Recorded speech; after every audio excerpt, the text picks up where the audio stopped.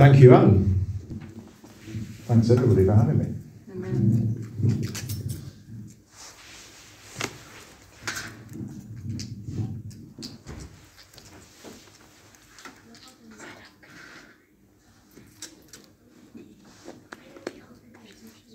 It's the first time I've given a talk, given a sermon.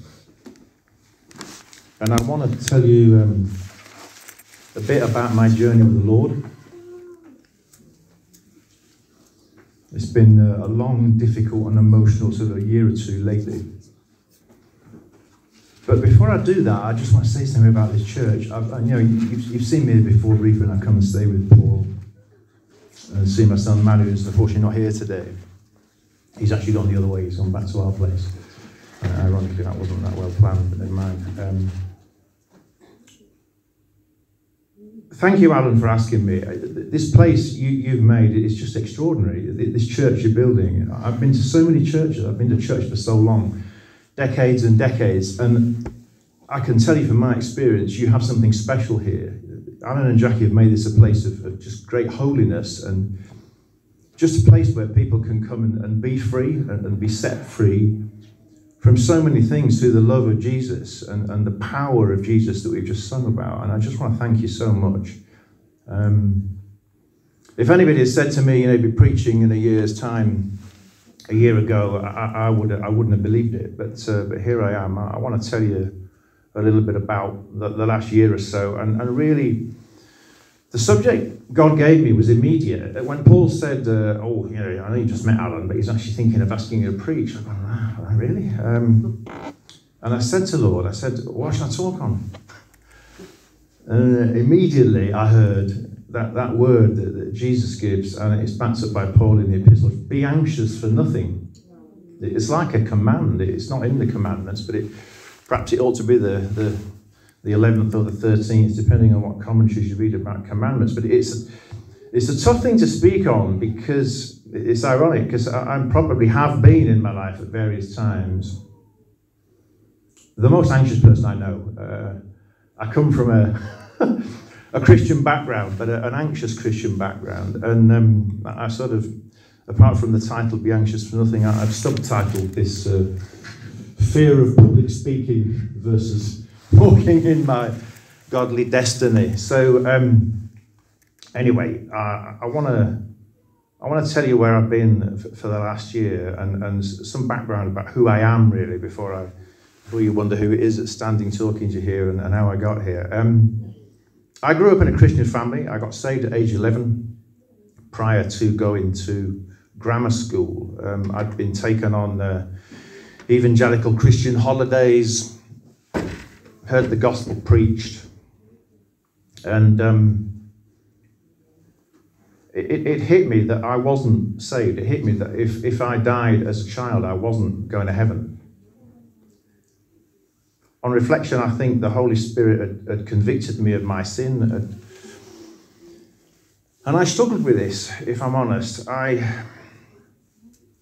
was unable to sleep. I would read the Bible every night from sort of age 10 through age 11 until the point it came, and I was anxious about going to grammar school. This was a big move. It is for any kid to go from primary to secondary school.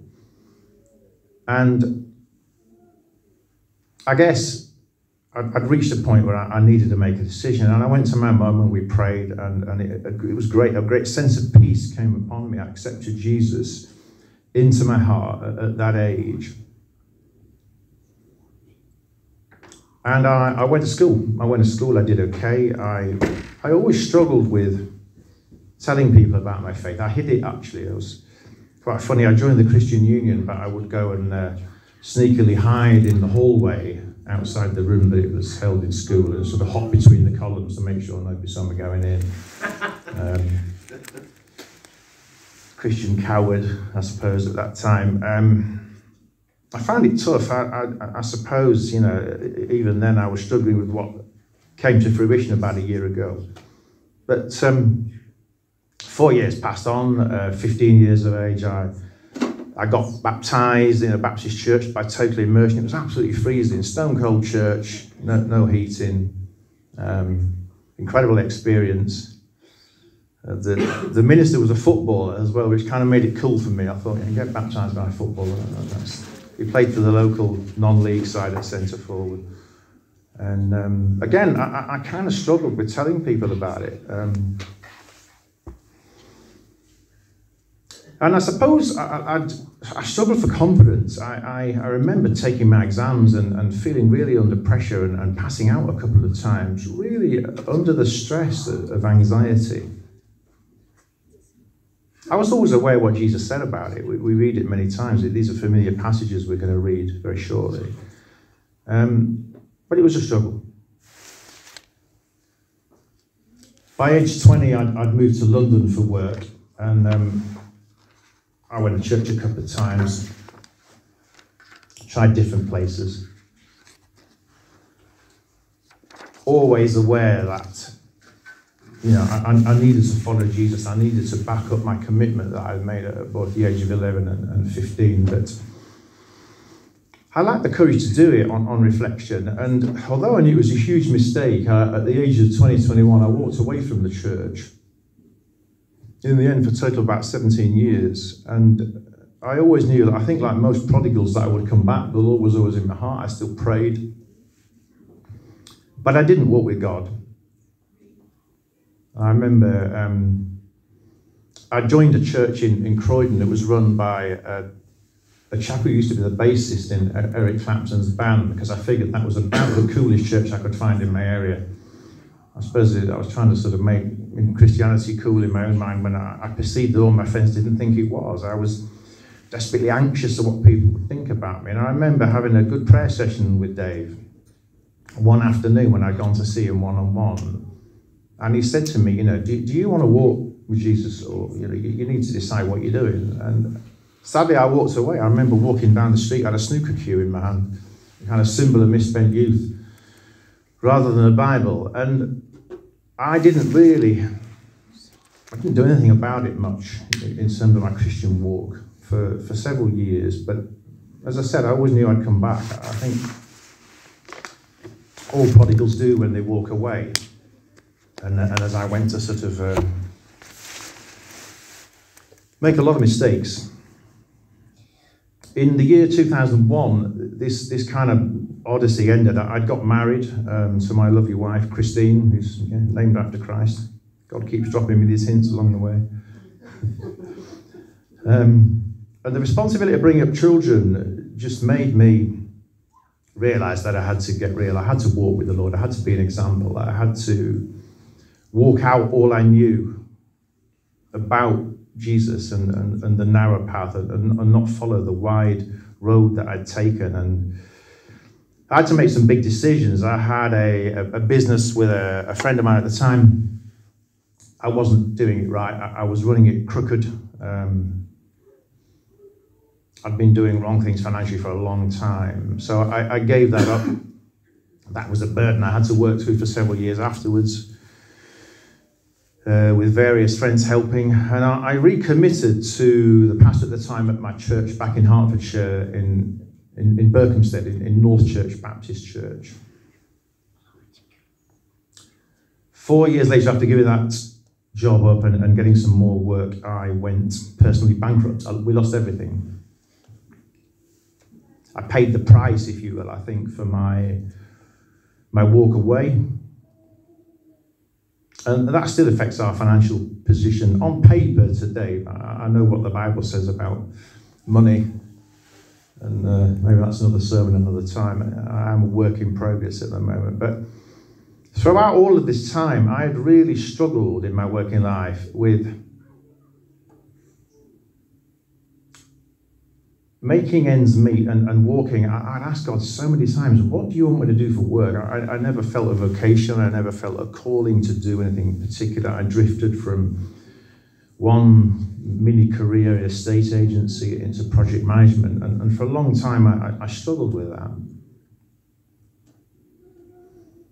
And I had a prophecy. I went to Glasgow once to meet some strange people in a big prophecy organisation that's connected with some people like Bill Heyman, prophets who you may have read books on for years. And they said to me at that time, I was in a terrible place, really, mentally. They said to me, green fields are coming. There's going to be some open space, some time of blessing, some time of release. So I thought, wow, I'm so grateful for that, because I was becoming more and more desperate, really, in my walk at work, and I think it affected quite badly my home life too. So I took that on board, and about 3-4 years later, I came across a job that I just thought, this is perfect. This is the most amazing company to work for. It seemed to be what I had aspired to, working client side in project management rather than working for a consultancy, as I'd mostly done. But I was shocked to find that, in spite of this prophecy and this word over me, that things didn't go as well as I'd hoped. I had a difficult boss. He used to call himself a horrible boss. He referred to himself as a horrible boss. And I struggled. I struggled to please him, I suppose, on reflection. And the relationship became difficult. The market turned, lockdown hit. And to cut that difficult story short, second lockdown, I lost my job. I'd lost my job, and in the financial position we're in, the age I'm at, that's a difficult thing to do. I remember, as I work in construction project management, a colleague of mine years ago said, get past the age of 50, you won't get any work. This is a bad word spoken over me, and I remembered that. And throughout this time, I had prayed, and God reassured me, Jesus reassured me personally, that it was going to be okay. That no matter what happened, we were always going to be provided for. And I clung on to that in my head, but my heart was broken. I was devastated, really, really devastated. During the time, just before I left that company, I'd turned to doctors, and they put me on some medication. They put me on medication for anxiety, ostensibly, but during the previous struggle that I've sort of talked about a little bit a minute ago, I'd also had a couple of bouts of depression, coinciding with bereavement. I lost my father-in-law and then my father, sort of 8 years apart. And that was hard. And I found myself for a third time on pretty heavy medication. And I felt bad. We all know that it's impossible to please God without faith. I felt that my faith had been hit hard. I was a broken man in many ways. I wasn't hopeless. The hope of Jesus was always there as a sort of dim light in the distance from where I was sitting. So I took some time out. These were difficult times. I took a little time out. I didn't look for a job for another 4 to 6 weeks, really. I cried out to God. And he kept saying, no, it's going to be okay. I kept hearing that. But it was difficult. I find it difficult even to talk about it now, even a year later. I'd worked so hard to get where I got, and yet there seemed at the end to be just this nothingness, this loss, this sense of loss of path, this sense of loss of purpose. A bit like Peter walking on the water, I suppose. I looked down. I looked down at the dark water, the possibility of not being able to get a job easily again, not being able to keep ourselves going financially. It was a tough one, really, really tough one. I looked at something David wrote in Psalm 55. And this kind of sums up the kind of prayer I suppose I was praying at the time. It says, listen to my prayer, O God, and hide not yourself from my supplication.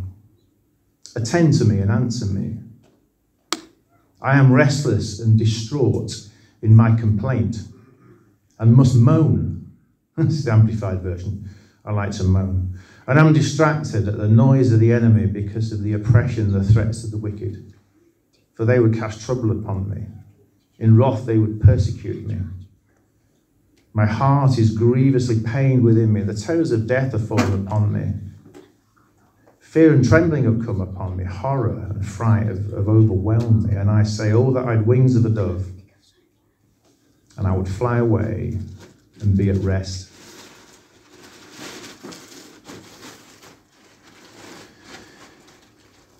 Like a lot of people that struggle with depression at different times of life, Alan mentioned it earlier that he too has suffered. I wouldn't say I contemplated suicide. I fantasized about it. I would never leave my kids. I would never leave my wife.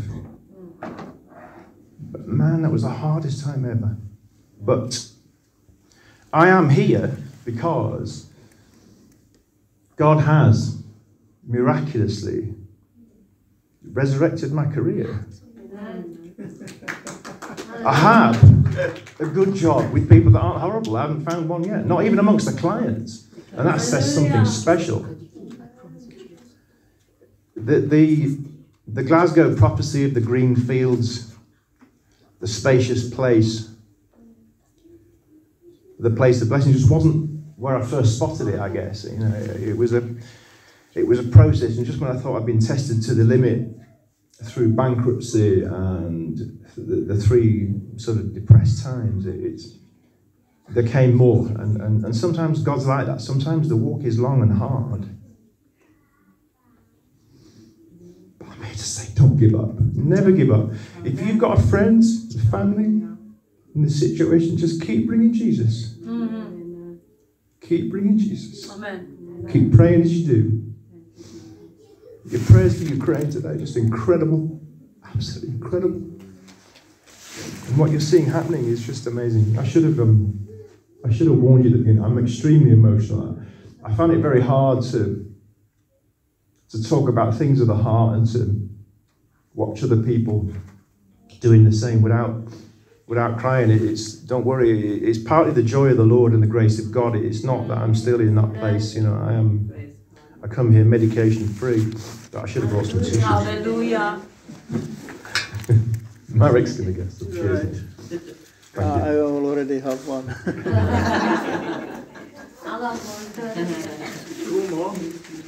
No, that's cool. That's cool. Yeah. Stop blubbing now. Hopefully, we'll read some scripture. So that's my journey. I want to read for you. Read with me if you like. Open your Bibles, click your devices. Matthew 6, where Jesus talks about what I am working through, that, to be anxious for nothing. He says, therefore, I tell you, stop being perpetually uneasy, anxious and worried about your life. What you shall eat, what you should drink, or about your body, what you should put on. Is not life greater in quality than food, and the body far above and more excellent than clothing? Look at the birds of the air. They neither sow nor reap nor gather into barns, and yet your heavenly Father keeps feeding them. And are you not more than they? And here's a verse I've thought about a lot. Verse 27. And who of you, by worrying and being anxious, can add 1 unit of measure to his stature? Well, I sure don't need that. I'm 6'4", and this mic's a bit too low even now. But here's another one. Or to the span of his life. Why should you be anxious about clothes? Consider the lilies of the field and learn thoroughly how they grow. They neither toil nor spin. Yet, I tell you, even Solomon, in all his magnificence, excellence, dignity and grace, was not arrayed like one of these. But if God so clothes the grass of the field, which today is alive and green and tomorrow is tossed into the furnace, will he not much more surely clothe you? O you of little faith. I'm preaching to myself there, here we go. He says it again.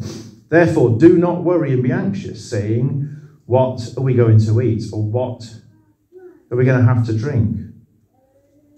Or what are we going to wear?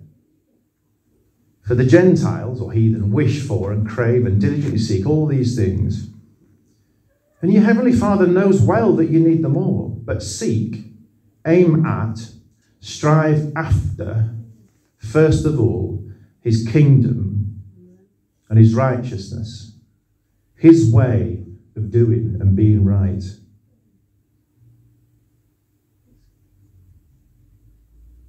And then all these things taken together will be given to you besides. All these things that you've worried about will be given to you. It's guaranteed in the word. A third time he says, verse 34, do not worry or be anxious about tomorrow, for tomorrow will have worries and anxieties all of its own. Sufficient for each day is its own trouble.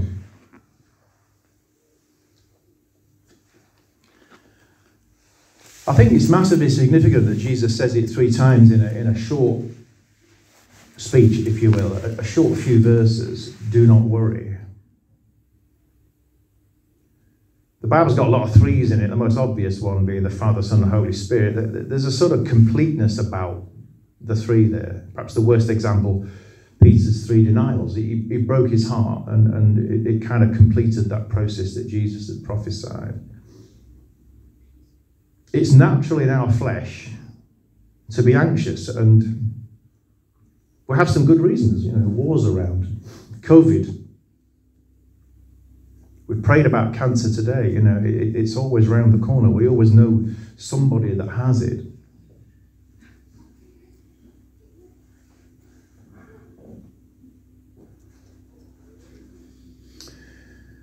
Matthew Henry, a Bible concordance writer from the 1700s, says this, and I quote,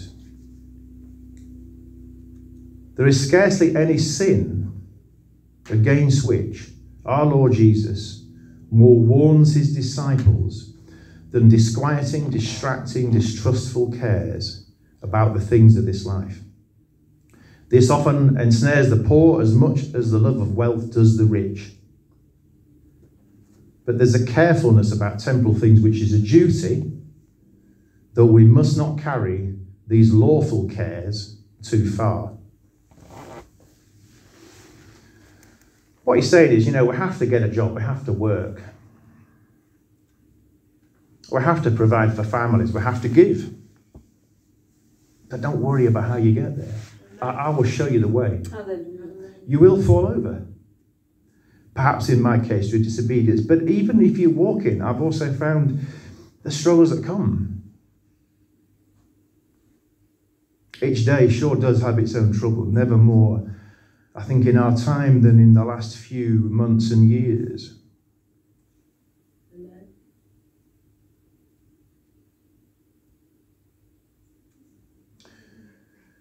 But there are some promises I want to read you as well. John 15 verse 7 says in this respect, if you live in me, abide vitally united to me, and my words remain in you, and continue to live in your hearts, ask whatever you will and it'll be done for you. What a promise. I admired the courage of the prayers earlier about healing of cancer. We prayed here today according to the word, not according to our experience, not according to what the NHS says about health and the state of our health or the state of the world.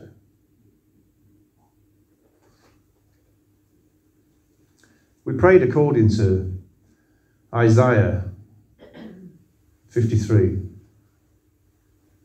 A few years ago, I joined the church prayer ministry, and people often come forward for healing, and I would read this scripture for them and over them and declare it over them. Isaiah says, surely he, Jesus, has borne our griefs, sicknesses, weaknesses, and distresses, and carried our sorrows and pains of punishment. Yet we ignorantly considered him stricken, smitten, and afflicted by God as if with leprosy. But he was wounded for our transgressions. He was bruised for our guilt and iniquities. The chastisement, that punishment needful to obtain peace and well-being for us, was upon him. And with the stripes that wounded him, we are healed and made whole. Thank you, Jesus. Help us to receive that by faith. Isaiah 55 says that we don't have to earn or deserve it, but come by blessing with your heart so that it can be filled. I quote, yes, come, buy, price of spiritual wine and milk without money, without price, simply for the self-surrender that accepts the blessing.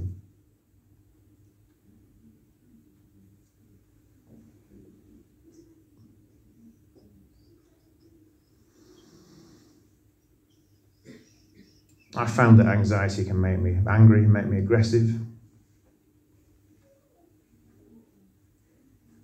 I've also come to realise that the Bible is not some spiritual diet book that you refer to from time to time when the struggles are there.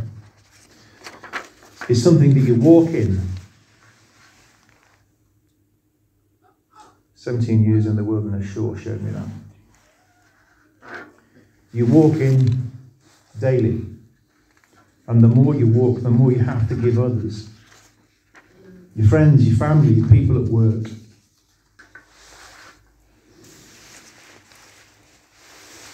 We all know we need to walk on the narrow path. It's hard.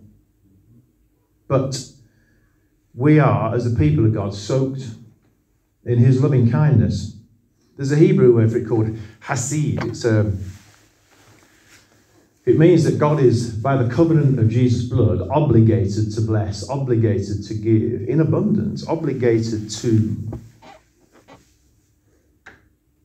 be our Father of unfathomable love, who sacrificed his Son to set us free from sin.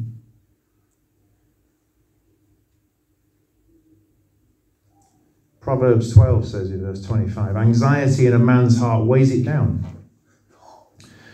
but an encouraging word makes it glad. I've noticed how you people, I'm half in half out here, I'm half in Hertfordshire and half in Manchester, but you encourage each other. You know, you always do it. I hear it in little conversations as I get to know some of you. It's just such a pleasure. It's just such a blessing to me. Let's always do that. Let us encourage each other. Amen.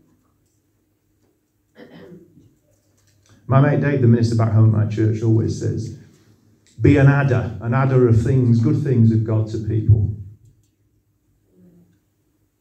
Don't say anything that takes anything away from them. The effects of anxiety have a profound, and I found this myself, a negative influence on our lives. The Harvard School of Medicine says, and this is interesting, it's not biblical, but I found it really interesting, that everybody experiences pain at some point. But in people with depression or anxiety, pain can become particularly intense and hard to treat. People suffering from depression, for example, tend to experience more severe and long-lasting pain than other people.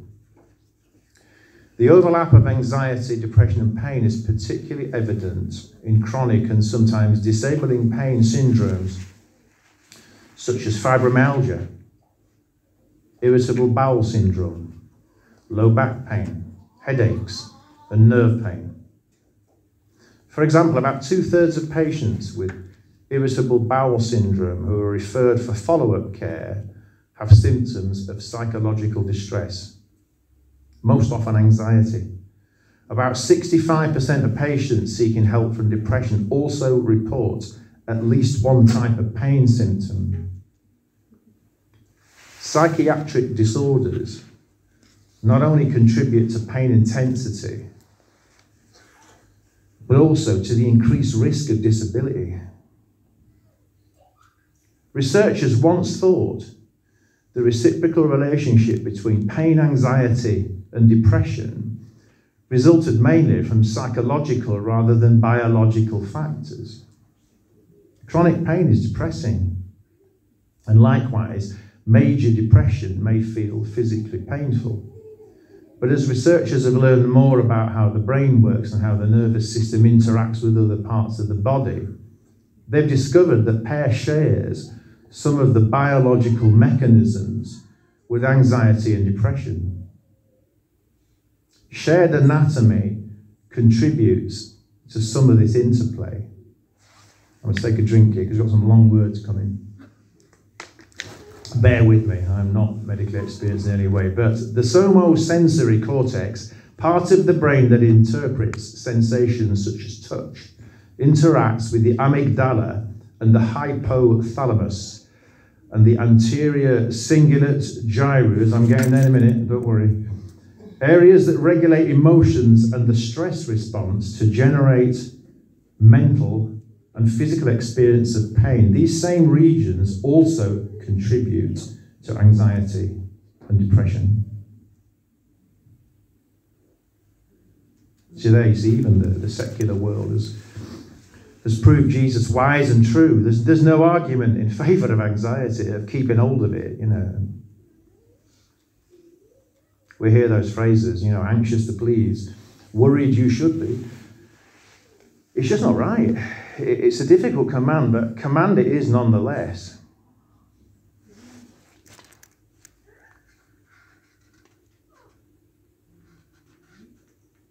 Before I close, I just want to add something. I've not actually written this down, but I want to read from Psalm 91. I came across this best part of 20 years ago, shortly after that 2001 year, my reconversion, as I call it. And it's just incredible. I remember printing it out.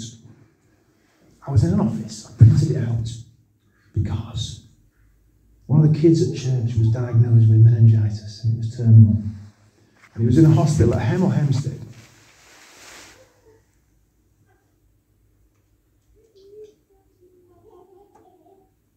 And I gave this printout to the prayer team at the time. I would just join the church a short time before.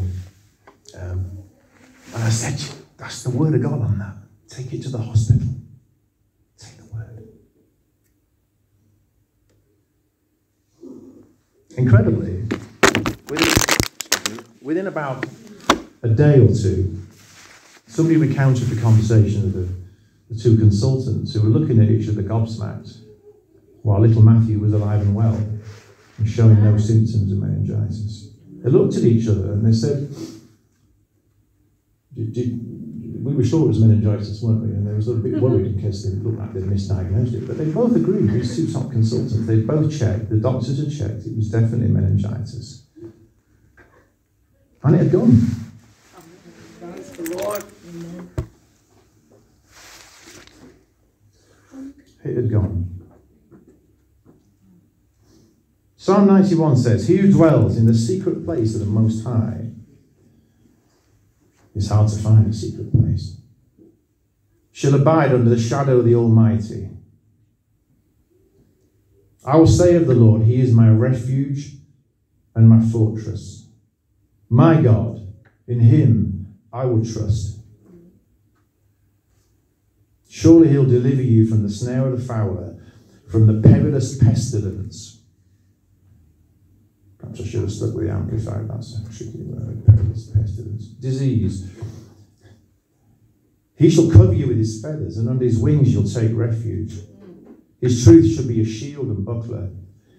You shall not be afraid of the terror by night, nor the arrow that flies by day, nor the pestilence, the disease that stalks in the darkness, nor of the destruction that lays waste at noonday. Now listen to this, verse 7. 1,000 may fall at your side, 10,000 at your right hand, but it shall not come near you. Only with your eyes, I find this hard, this verse, but only with your eyes should you look and see the reward of the wicked. Because you've made the Lord, who is my refuge, even the Most High, your dwelling place, no evil shall befall you. This is incredible stuff. Nor shall any plague come near your dwelling. For he will give his angels charge over you to keep you in all your ways. Amen. In their hands they will bear you up. Some of you might remember Satan stealing that and using it in the temptation of Christ. He knows it's true. He tried to twist it and use it for his own purpose. Here's a little one.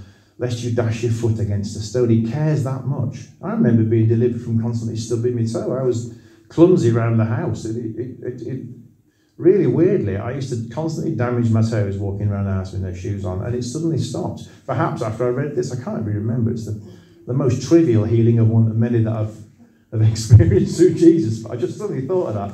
It is quite funny. It goes on. You'll tread upon the lion and the cobra, the young lion and the serpent. You'll trample underfoot. Mm-hmm. And here's what God says. Because he has set his love, or she, upon me, therefore I will deliver him or her. I will set him or her on high. Because he's known my name. Because she's known my name. He will call upon me. And I will answer them. I'll be with them in trouble. I will deliver them. I'll honour them. With long life, I will satisfy them and show them my salvation. Praise God. There's just not... There's no more we need than that, is there really? I'll say this about the war. It's a horrendous thing. Whatever you think about the politics of it. But I have heard from numerous churches, I think you've had some of this, and information from Christian people inside the Ukraine that say, we see the rockets coming, but they divert, they don't arrive. We see the tanks coming, but the Russian soldiers are lost. They've run out of food and they're asking for directions. Amen. The news will show you the devastation and destruction. It will not show you the people of God that are being delivered according to this. This psalm was written thousands of years before weapons of mass destruction. Just so long before. It was written really for this time.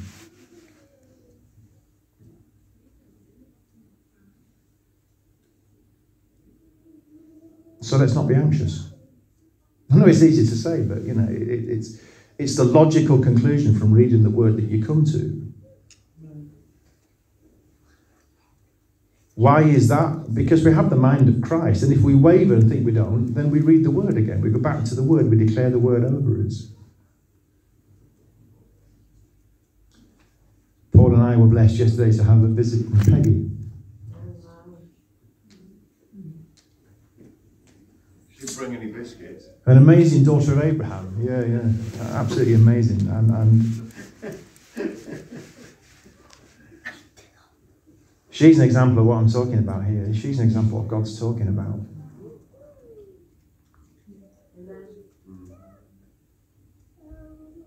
We all are. By faith. We all are. We have to be. We don't grade ourselves on levels. We're not elite Christians or beginners. We're all influenced by the Holy Spirit, can do amazing things through us. We have the mind of Christ. Amen. How are we for time? 10 minutes. Wrap up.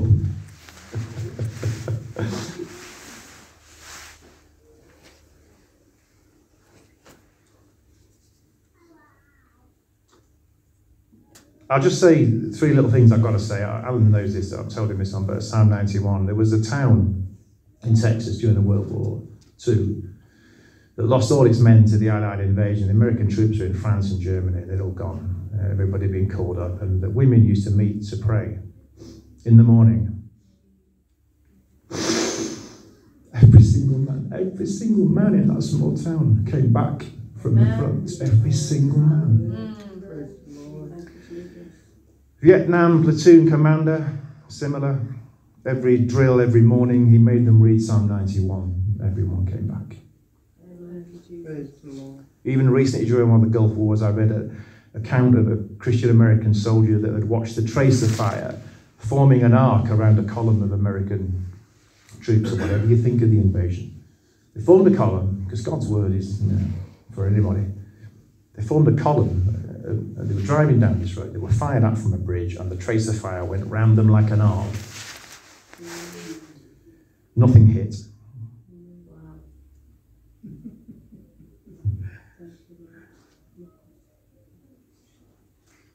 I'm just going to finish by reading Philippians 4, verse 8.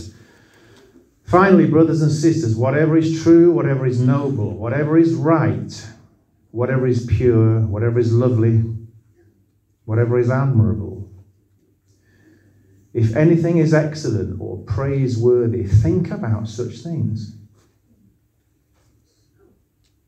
Whatever you've learned or received or heard from me or seen in me, put into practice, and the God of peace will be with you.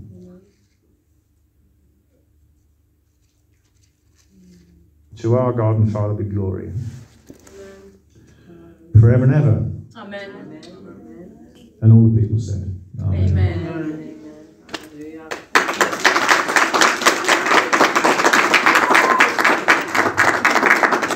Can I have 1 minute just to pray? Is that all right? Sorry, I wasn't sure how long it would take. But Father, I just want to thank you for this place. I just want to pray a blessing on this place. I want to thank you, Father, and Jackie, and all the guys here. And I pray that we will go from strength to strength. Amen. In power and authority. In Jesus' name. Amen. Can we just pray for Pablo? Yeah, come. No, we just can all pray. Can all pray.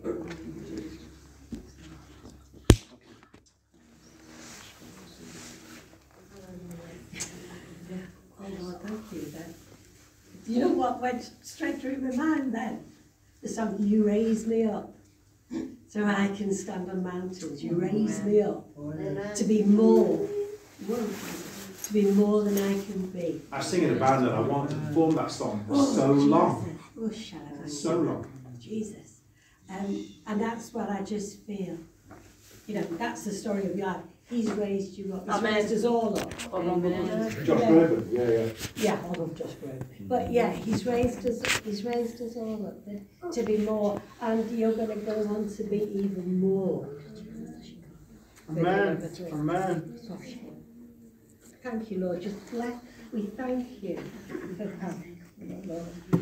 For Paul. We thank you for his bravery to stand there and share with us everything he's shared.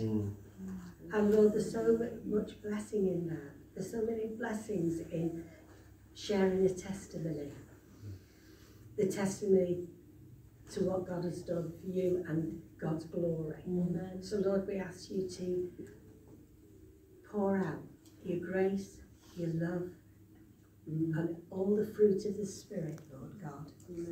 In Pat, pour it out abundantly. May he receive it. May he walk under a shower of your blessings, Lord God, as he goes from day to day, month to month, and year to year. Father, and just may you do as Jesus, you said, immeasurably more than he did, because he is with the Father and the Spirit is with you. And we claim that for him, Lord God, right now, in Jesus' name. He will do immeasurably more, immeasurably more, through Christ Jesus, for his glory. Amen. I just, when you were speaking as well, thank you for reading Ephesians chapter 4.